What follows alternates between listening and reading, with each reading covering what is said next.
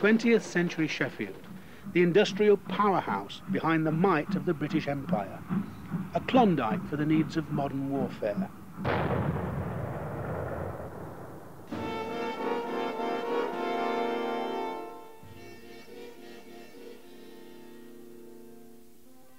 In the Great War of 1914-1918, Sheffield cast the big guns and manufactured the shells. Its mills rolled armour plate for the Navy's dreadnoughts, which cruised the oceans of the world, and also for the new land ships, tanks.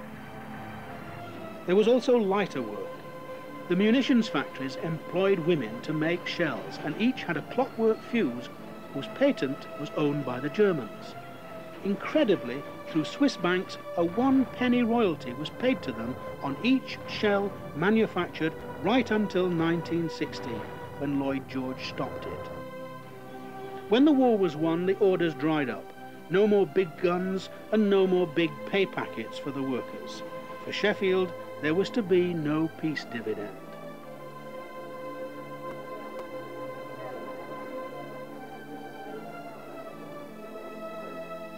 But there was still some good news. Sheffield's advanced technology was recognised worldwide, and the new rolling mills built by Sheffield workers in the new Soviet Republic were to prove inestimable in their value to the Red Army in World War II. Back home, the city initiated much-needed public health schemes and celebrated the centenary of its now modern Royal Hospital.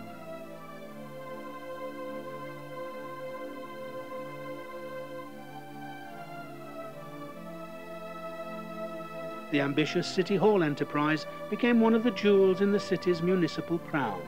But today's school children pass it by without noticing the battle scars of a previous era. For them, it's the history of their grandmothers and their grandfathers. But in those depressed days before World War II, no works the city embarked upon could counter a slump which was worldwide. Sheffield was a working-class city, and there was less and less work for that class to do. The poverty the city had endured in the 19th century reasserted itself. The dole queues grew. But Britain remained a powerful nation.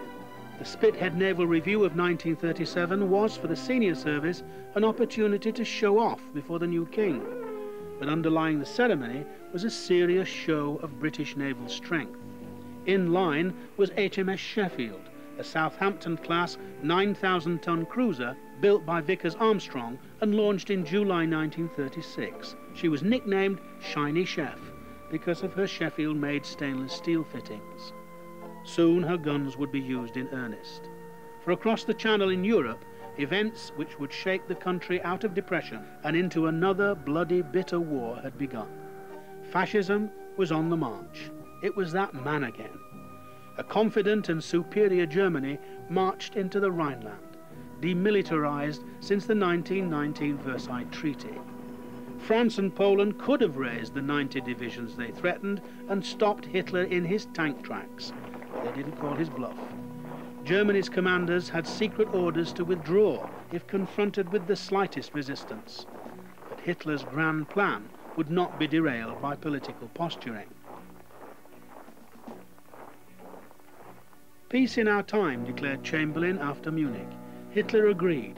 After all, he had just taken a piece of Austria and a piece of Czechoslovakia. A piece of Poland proved a little more difficult, with Germany losing 15,000 dead and 30,000 wounded. But the ultimate price would be far greater. War was declared, and barely 25 years after the First World War, a new British expeditionary force set off for France. Among them were Sheffield Territorials in the RAOC. In January, they embarked on the troop ship Larina and sailed to Le Havre. In April, they were joined by Sheffield's Royal Engineer Terriers. It was the phony war, and spirits were unrealistically high as the ill-prepared BEF marched forward to hang out their washing on the Siegfried Line.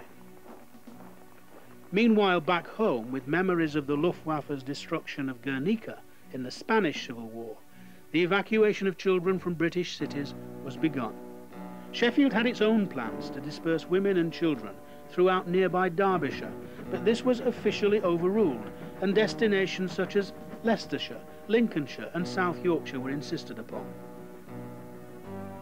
Within a few weeks, as the anticipated waves of enemy bombers failed to appear, evacuated children drifted back, some on their own initiative. But despite the complacency of some, Sheffield got down to training for what might come.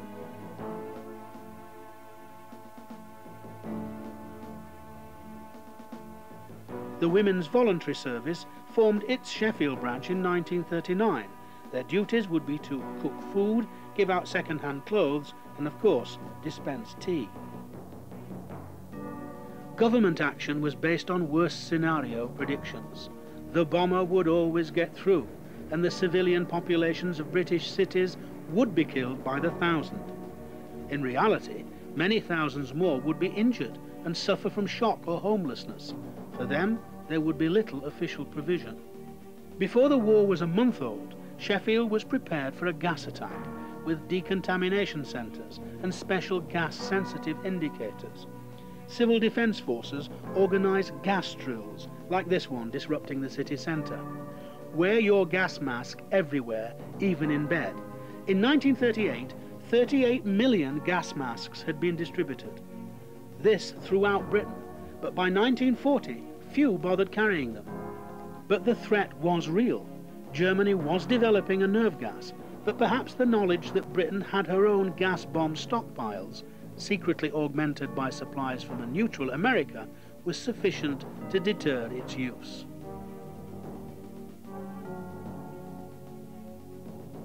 With rearmament, women were once more in demand.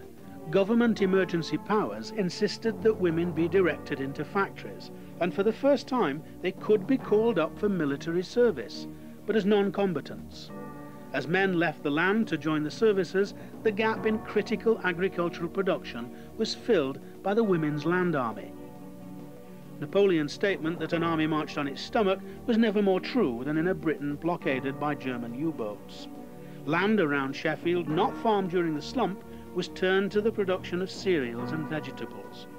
Harvesting programs were organised so that young women and schoolgirls could be bussed out to outlying farms to pick the crops. For some, it was the furthest from home they'd ever been. Hard manual labour on farms could be tough. But for young city girls, it could also be educational. I decided I wanted to go into farming, and I went out to Wentworth, joined the Land Army to train at Wentworth. That's near the old Fitzwilliam's place. Used to take a bottle of milk there every day from the farm. And they showed me how to milk, which was milking by hand, which I wasn't very good at. But it was a 7-day-a-week job, and it was very hard work, actually, at that time. The uniform I thought was quite nice. We had this cream shirt, green tie, and the Land Army badge, and we had the trousers, which looked a little bit like knickerbockers, you know, they out and then came into the knee, and then we'd got a fawn stocking that came up here, and then we had either gum boots or boots, whichever we was doing, or walking out shoes, you know, and the hat was brimmed hat, and we did field work, and we used, if you couldn't ride a bicycle, you'd got to ride one, and we used to ride anything up to 10 mile there and 10 mile back a day on a bike. Well, one particular memory that sticks out with me is this particular time we was in this on this farmer's field. Suddenly we saw the farmer coming, and we shouted to him, "What's the matter with?" He'd got a cow with him, you see, and we said, "What's the matter with the cow?" He said, "I'm taking it to the bull. Do you want to come and look?" So we all down tools and we watched, you know. But when he brought the cow back, it was still making this noise, you know. In January 1940, rationing began with sugar, butter and bacon. Gradually, most foodstuffs were rationed with higher allocations for manual workers. The winter of 1940 was one of the worst on record, and fuel shortages caused genuine hardship. Soldiers interrupted their duties to clear railway lines. Royal Engineer sappers from Sheffield dug out trains at Woodhead. Britain was at war, but little appeared to be happening. People were beginning to lose interest, so something had to be done to revive that sense of all pulling together. Lord Beaverbrook, a war minister, had an idea that he thought would convince everybody that they were all making a common sacrifice. So all the iron railings around all the private gardens and public parks in the country were to be cut down for scrap iron. In an act of nationwide vandalism, these products of an old-fashioned technology were burned off, gathered together and dumped, sometimes in the sea. All we're left with are the iron stumps and the lead sockets, as here on these stones in College Street. Scrap iron was the last thing we were short of in the Second World War.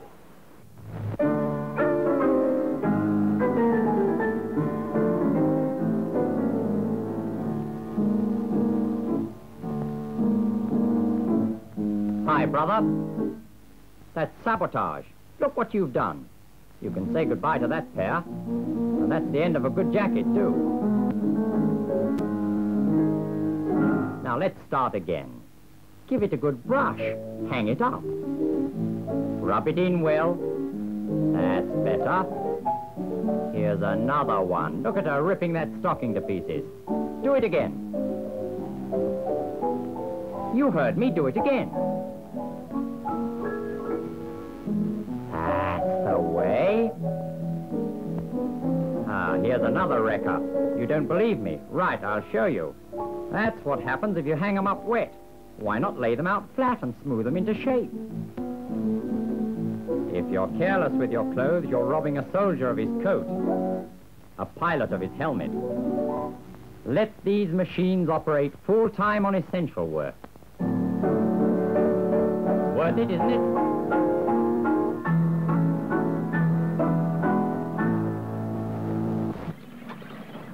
On the 10th of May 1940, the real war began, as Germany's well-armed and by now experienced army and air force launched its blitzkrieg. By the 27th of May, the small and confused BEF was in danger of being cut off in Belgium and France. They were forced to retreat, often without firing a shot, as they were repeatedly outmaneuvered. May the 10th went up when Hitler broke through into the Low Countries, and we went up to the Albert Canal through Louvain, which was blasted, and all the little towns up there had been blasted. And it was a sorry sight to see the people with the luggage and things like that, and the little hand carts streaming away from the town. We got to the Albert Canal, and we had to relieve the Guards armoured unit. From then on, it was retreat down through Brussels, and the roads were packed with refugees, which hindered us greatly. In point of fact, we hadn't got the equipment to tackle the Germans. I was in a tank, actually, 6-ton tank, and I got 2 machine guns on it against the German 75s. I was with the 18th General Hospital, the Queen Alexandra's Imperial Military Nursing Services, reserves, and we were called up before Christmas, and early in January we went to ATAP, and just down a little way from Dunkirk, and we were evacuated a few days before Dunkirk, actually. At the time, it was in the middle of the night, we were admitting a convoy of wounded, a trainload of them who'd been travelling for days, in dreadful, terrible condition, really and truly, a lot of them were. I mean, they were so exhausted, so tired, all they wanted was a warm bed and something to eat.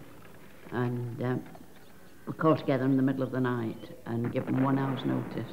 The younger ones, the younger members of staff, were given 1 hour's notice to prepare for evacuation.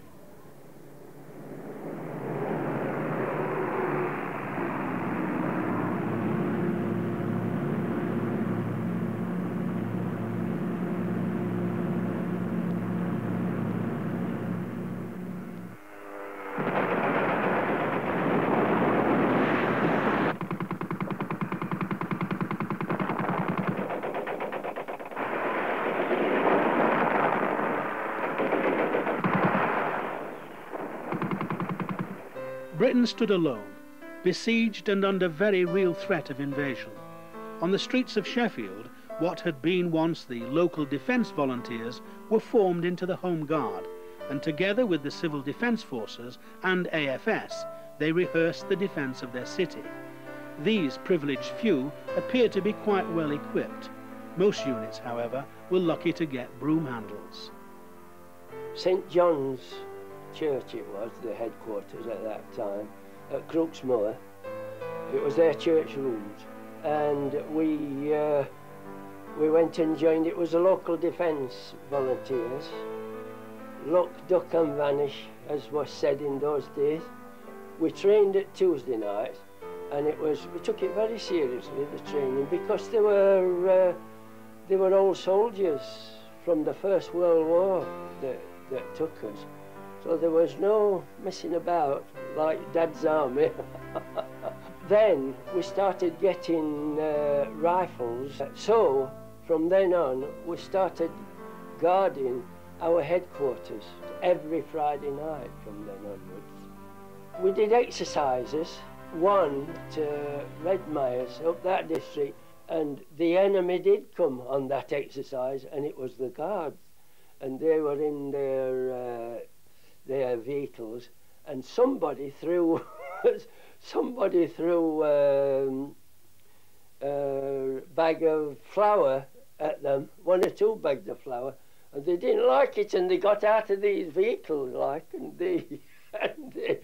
things started to get difficult. Well, I retired quietly at that stage. Britain was in crisis. Its forces had to be rebuilt, and quickly. But the lessons of the Blitzkrieg had still to be fully learned, and the tactics and equipment left much to be desired. Sheffield's importance in the defence of Britain was confirmed by Winston Churchill during his visit in 1940.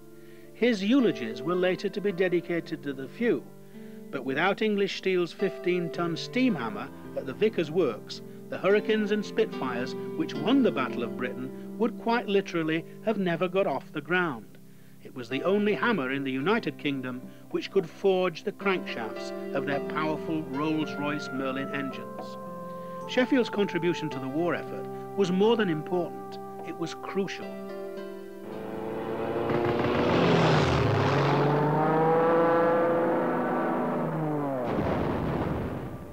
Sheffield waited.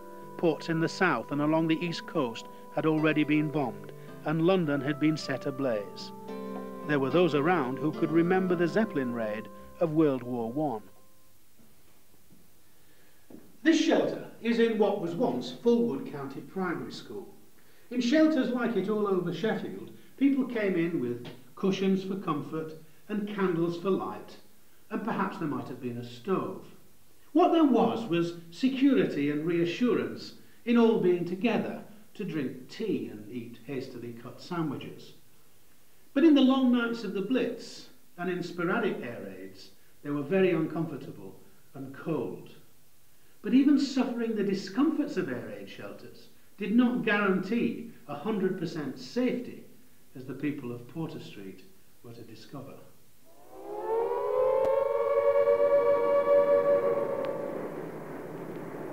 At last the bombers came, at the end of August and in September and October.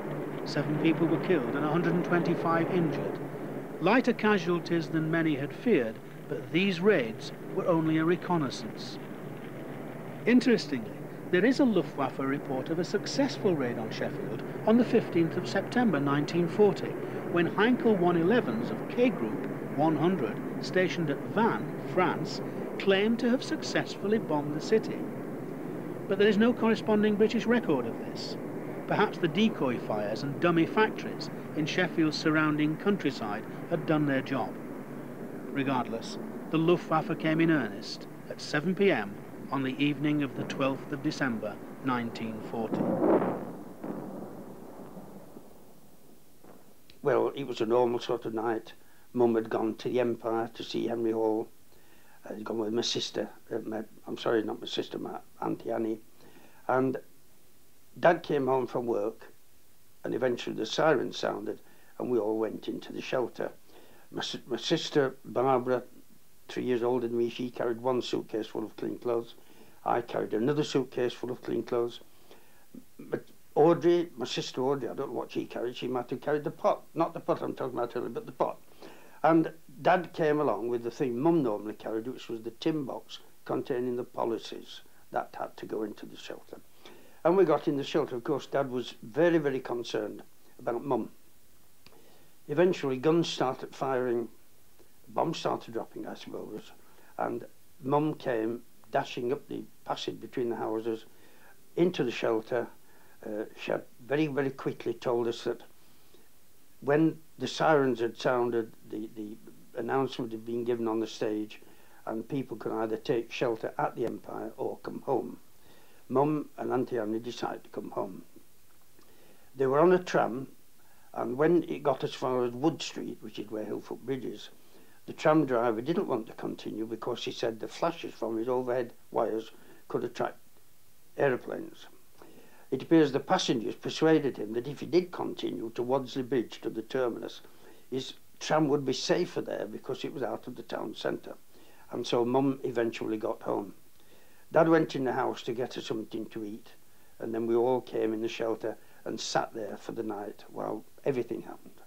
Bombs dropping, anti-aircraft fire, rattling of shrapnel on slates, that type of thing, windows being smashed out.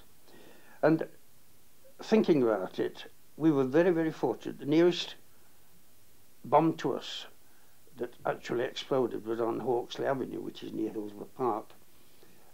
There was one, I believe, a landmine dropped at the bottom of Veer Road, at the opposite side of Pennystone Road, and it didn't explode. And if it had done, I think all of that area would have been flattened.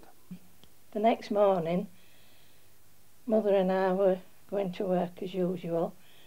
Needless to say, when we got to the tram lines, there were no trams, nothing, no transport whatsoever. So we started walking. I think it's 4 miles from Handsworth to Sheffield. And we started walking down Handsworth Hill, Stanyforth Road, Attercliffe Road, and eventually the Wicker Arches. By that time we'd been passing gas mains on fire, people coming towards us with probably a pram or a little cart with all the worldly goods on, wood being bombed out. We got through the Wicker Arches and found trams in half, bits and pieces, terrible things all over. I can't remember, straight enough, being very frightened. I can remember being excited. And somehow, all the family together in this hole in the ground, so safe, so warm, so everything, it didn't seem frightening one little bit. A Luftwaffe pilot, Major Max Brunner, of Luftflotte 2, Flagenkorb 1, Armbruster 3, flying a Junkers 88, recorded the raid in his personal diary. He died on the Russian front. Wir müssen heute Nacht auf Sheffield stoßen. Einer vom Bodenpersonal sagt, er sei schon dort gewesen. Überall Stahlwerke. Wir starten von Brüssel und bald darauf berichtet der Navigator von Seebrücke und der unter uns liegenden Nordsee. Der Flug verläuft ohne besondere Vorkommnisse. Der Flugingenieur meldet, die Fluggeschwindigkeit ist 300 km pro Stunde und die Flughöhe beträgt 4000 Meter. Kein Flakfeuer über dem Festland und jemand meint nervös, die wissen, dass wir kommen. Es gibt Gerüchte, dass Luftwaffenbesatzungen, die abgestürzt sind, vom Mob gelyncht wurden. Das ist der Augenblick, in dem wir an unsere Familien, Frauen und Freundinnen denken. Tod voraus. Ein helles Leuchten am klaren Himmel zeigt uns die Arbeit der ersten Angriffswelle. Ungefähr 50 Kilometer vom Ziel entfernt setzt die automatische Bombardierung ein. 30 Kilometer, 10 Kilometer. Die Bombenklappen öffnen sich. Wir sind über dem Ziel. Unter uns sieht es aus wie in einem Zauberkessel. Blitzende Punkte und hell leuchtender Rauch. Der Himmel ist durch sich kreuzende Suchscheinwerfer erleuchtet die uns blendeten, als sie uns erfassten. Unter uns explodieren wirkungslos die Luftabwehrgeschosse. Unsere 1000 Kilogramm gemischte, hochexplosive und leicht entzündbare Ladung werfen wir automatisch nacheinander ab, als jemand sagt, es wird bald Weihnachten sein.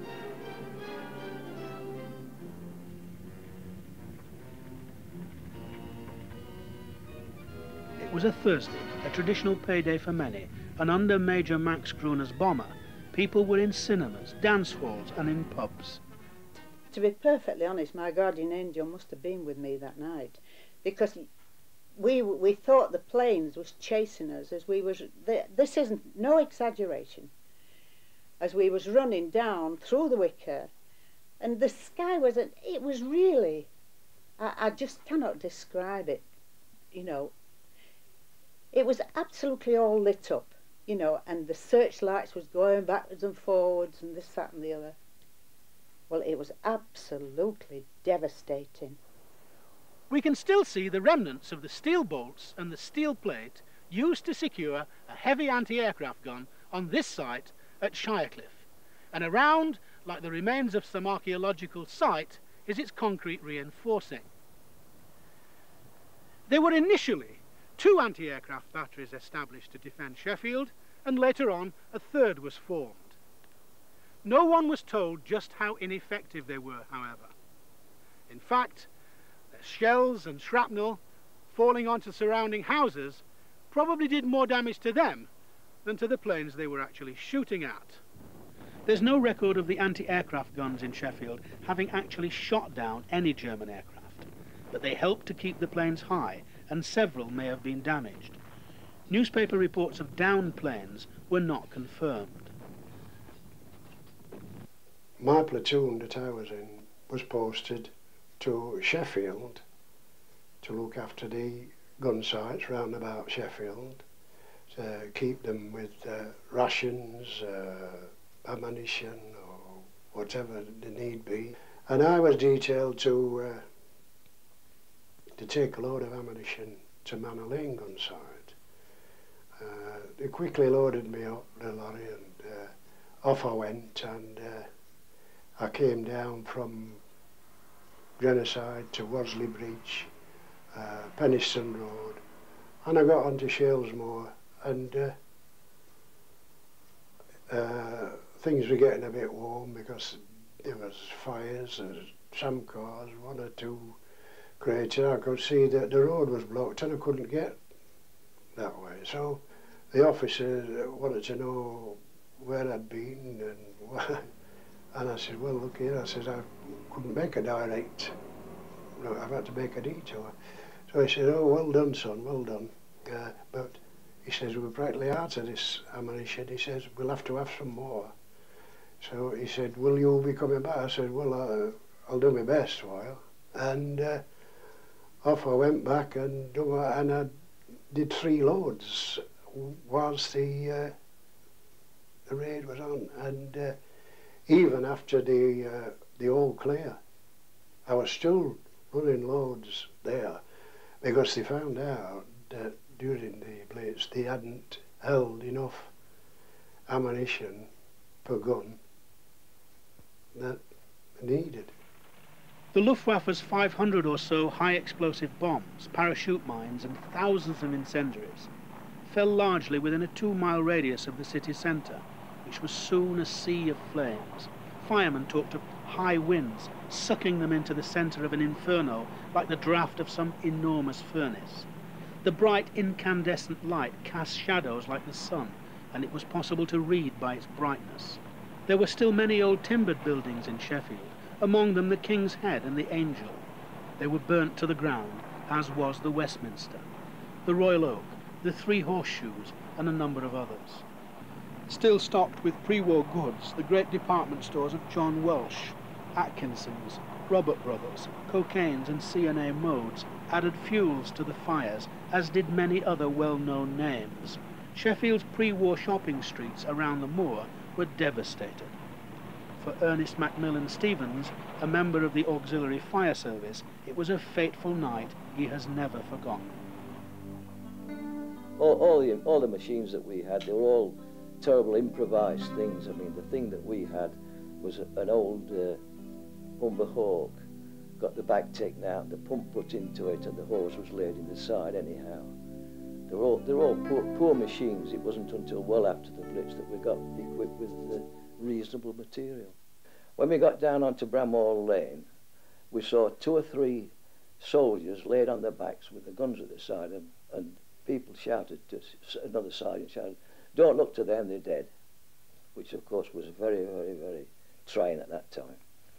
We got a little further down the road, and there were 2 motor cars over on the sides, 2 people in each one, and they were dead. And after quite a long time, the bombs were dropping and incendiaries. We kept having to turn the water off and get up the side of the wall to try and protect ourselves. And we returned to the station probably 2:30, 3 o'clock, and they sent us straight out again. The machine that went to Norfolk Street, it got hit. The part-timer got killed, and my mate, he had his arm off. But the sights that we saw, the craters in St Mary's Road, it was really, really heartbreaking to see all these people dipping into the craters trying to find their relatives, and that happened for right down St Mary's Road. It was a horrible sight. That. Now when one went up the moor, tram cars were all tipped over and lines were down, shop windows, and it was a really horrible sight. That I never want to see anything like that again in my life. On Oldsmere Road, across from the church what we was under, it got blew up, all the houses, and obviously we were still in the church cellars. That got damaged very severely, and the following morning, Monday morning, was I recollect going down Spittal with my mother through the wicker with everything afire and ablaze, and trams was all blown up and burnt out, really burnt out they were, and climbing over the water hoses to put the fires out, and going up through town trying to do some shopping with my mother. As we ran up the moor, there was a Carver Street, and there was an air raid ward, and they said, "Come on, quick, down here." So of course we went down in the cellar, and there was about 13 of us altogether, quite a number of people who came from Rotherham, and there was a boy about 14, and his trousers was all ripped, and every time the bomb dropped, the light would go out, and he was sat on this bucket, and he kept pulling this bucket over his head. It was so funny. The biggest single loss of life in the Sheffield Blitz was here at the Marples Hotel, Fitzallen Square. Pre-war, it had 7 stories. On the night of the 12th of December 1940, it was packed with servicemen and servicewomen and people from the newly built housing estates on the outskirts of the city. A 1,000-pound high explosive bomb crashed through the upper stories and exploded on the ground floor, reducing the pub to rubble. There was carnage. Over 70 people were killed. Half of them were women. Bodies were still being brought out days later. Only 7 people got out alive, and they were men. Some of the bodies were never found. So the cellar was filled in, and the site was levelled. These are 2 of the lucky survivors. When dawn broke, the full extent of the damage to Marples and the city centre could be seen. Cliff was in Scotland at the time, and he heard it on the radio, you know, that Sheffield had been blitzed. And he said, he sent a telegram, "Pack your things and come up straight away," you know, which we went. And it was a real ordeal, I'll tell you, getting through the wicker, burnt out trams, and there were cars, and it was awful, the chaos. And there I am trudging along, you know, baby in my arms and my case in my hand. Once or twice people had said, "Can I give you a lift?" which they did. I mean, you got, I don't know, more kindness seemed to be around in them days. I think that is the state of things, that, you know, when we're in trouble, you find your friends, and people seem to be more helpful, you know. The building behind me used to be English Steel. Its neighbour across the road is the Wellington pub. During the Second World War and for the raids on Sheffield, the Germans used two electronic navigation and bomb aiming devices, X-Verfahren and Knickerbeam. They involved radio beams being transmitted from occupied France, one from Calais and one from Cherbourg. Luftwaffe planes flew along these radio beams until they crossed. That was the target, and their bombs could be automatically released. For the raids on Sheffield, this is where the beams crossed. The foundry workers and the steel workers who drank in the Wellington in wartime Sheffield were the luckiest drinkers alive. For in theory, every bomb dropped on Sheffield was automatically aimed at this pub. Now here comes the $64,000 question. Did the British know the Germans were coming on the 12th? You see, the boffins had broken the German code used to identify targets for the Luftwaffe. They could then, by using newly invented electronic devices, bend the German radio beams to confuse bombers into dropping on the wrong place. The question has to be asked. With British interference, did Jerry do to Sheffield's commercial centre and the moor what he really wanted to do to the far more important industrial centre to the east of the city? Whatever, he came back on the Sunday and tried again, this time making an allowance for the bending of the beams. As a result, the Luftwaffe bombs were much closer to the real target, the industrial installations at Attercliffe, Brightside and Tinsley. We were called out to a place, and it wasn't far from where I lived. I really knew the person. And at the Thursday night's Blitz, they'd gone into a neighbour's shelter, because everybody didn't have their own shelter. And they went into a neighbour's. Well, on the Sunday night, they didn't. And that house alone got a direct hit. And we were sent out, and we had to dig for there was a father, mother and two sons. I think they're about 4 and 7 years old, I'm not sure. We got them all out, but they were dead. Called them cousins. I remember they called I remember the name. I think he worked at the co-op near her. By Monday the 16th of December, the main job of clearing up had begun, and the full picture of Sheffield's destruction emerged. Over 800 people had been killed or were missing, and it took 3 months before all the dead had been identified and cleared from temporary mortuaries. Nearly 2,000 men, women and children had been seriously injured and wounded. Many were later to die of their injuries. Whole areas of houses were damaged or destroyed, and many thousands of citizens were made homeless. The damage done to Sheffield's war machine was extensive, but production was held up for only a few weeks, except in the case of Brown Bailey's, where a massive parachute mine closed the plant for 15 months. From a German point of view, the raids on Sheffield were a failure. Life in Sheffield went on. Doctors and nurses were flying all over. The shutters kept coming down through incendiaries and bombs falling around. The nurses were having to put them up as quick as that they came down. That was horrendous, as it, you know, in itself. And then something seemed, the roof seemed to come in, plaster and everything about, and they were falling all on the beds. And the nurse, they got all the other patients down into the cellars, and they left me because naturally I'd gone into labour. And when the ceiling started coming down, one of the nurses just threw herself on top of me.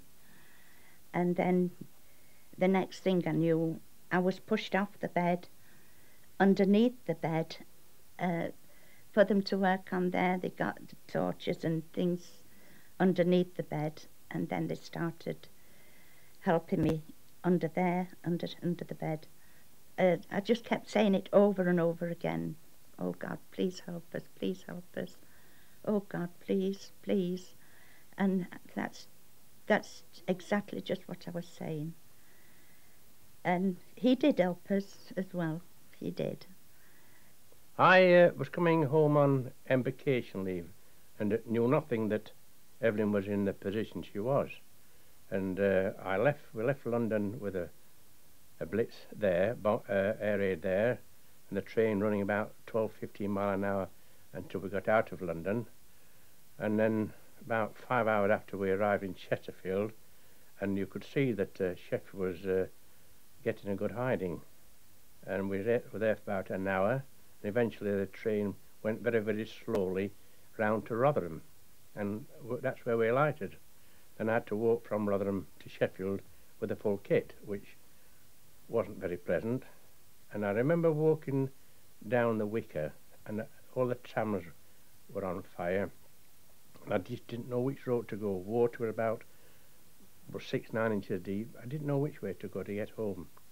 And it's surprising where your strength comes from to get round the corner to see if your house is still standing. That's a very, very frightening experience, to get to the top of the street and hold your breath to see if it was standing. Fortunately, the windows and that were in, but the house was all right. So I was very, very pleased and happy to be home, and thought, well, that's it. However, I went, and Mother and Father told me where everything was. I remember that. I don't know where I got my strength from. I just dropped all my gear off and ran 4 miles to the hospital. Ran all the way. Of course, it was all over when I arrived, about 6 o'clock in the morning. But I went up to the ward where the baby was born, and I think there about 12 foot of floor space, and then no roof, no floor, and nothing. But if you said, how did I feel? The fear I'd experienced then, I don't know what I felt. But obviously when I did see my wife and son, the tears came. I'm sitting in an Anderson shelter. It's made out of corrugated mild steel. They were distributed free by the local authority, unless, of course, the family income was more than £5 a week, in which case they had to be paid for. Buried in people's gardens, they were proof to some extent against high explosive blast, but not against a direct hit. What they were proof against was the incendiary bomb. In the 1930s, Montague Norman, who was the governor of the Bank of England, persuaded City of London financiers to invest £450 million in German bonds. With the money, the Germans bought armaments from ordnance factories all over Britain. Some of these factories made incendiary bombs. Bombs like this were made by an engineering company in Islington. Made in Britain, bought by the Germans, and then dropped in their thousands during the Blitz on cities all over Britain, including Sheffield. German losses over Sheffield itself may have been negligible, but elsewhere their fortunes waned. This Messerschmitt 109E was not shot down over Sheffield, but nevertheless it was exhibited like Roman spoils of war to a civilian population anxious to see with their own eyes how the Battle of Britain was being won.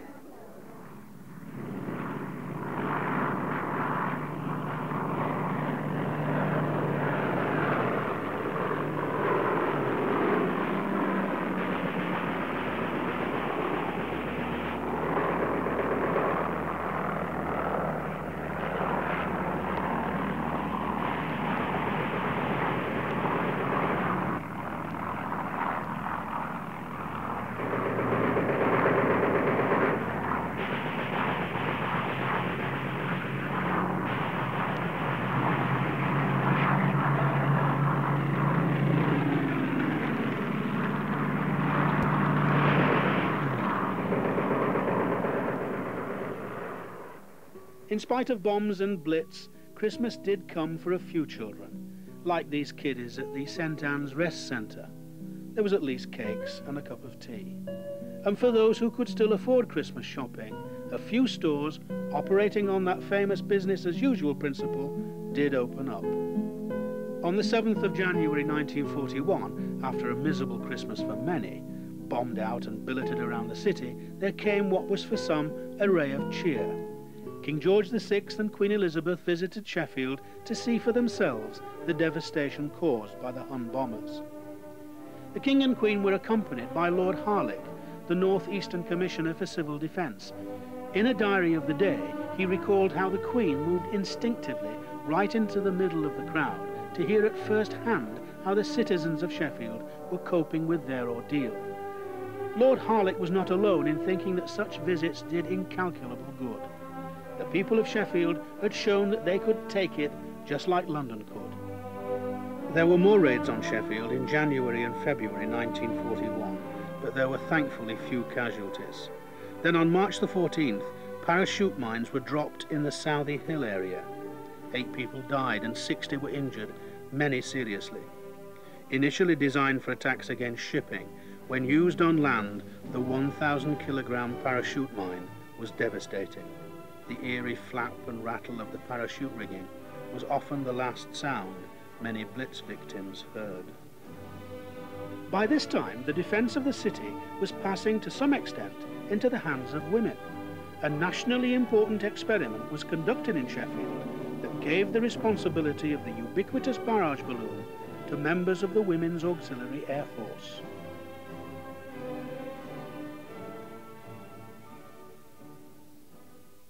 In 1941, it was declared that women perhaps could be used in order to do the job in the cities, which meant that men could be released for the more dangerous sites like the coast and overseas work.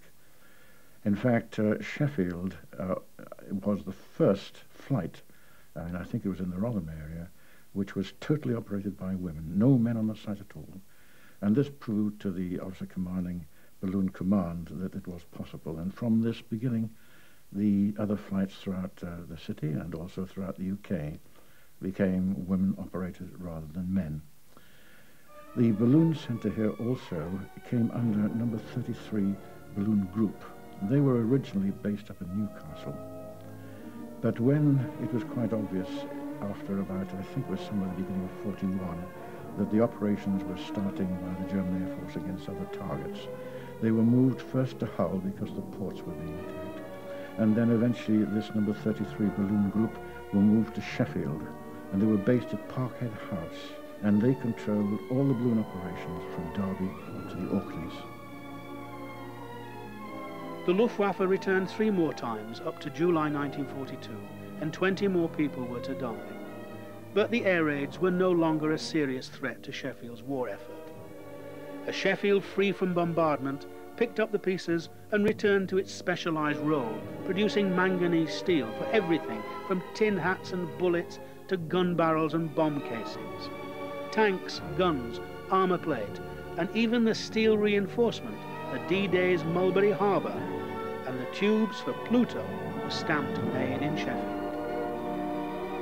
On Monday 16th of December 1940, the day after Sheffield's Sunday Blitz, Churchill ordered the first RAF raid on German civilian targets. 134 RAF Wellingtons, many from bases in Yorkshire, bombed Mannheim with high explosives and incendiaries, just as the Luftwaffe had done to Sheffield. Having sown the wind, Hitler's Germany and its people were to reap the whirlwind.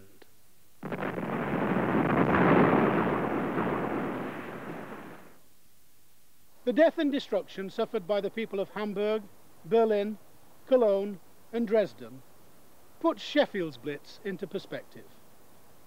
But for those people who lost family and friends in Sheffield, the grief, mourning and sorrow was much the same. This is the entrance to one of the city's memorials to its Blitz dead. It's a mass grave for 134 people.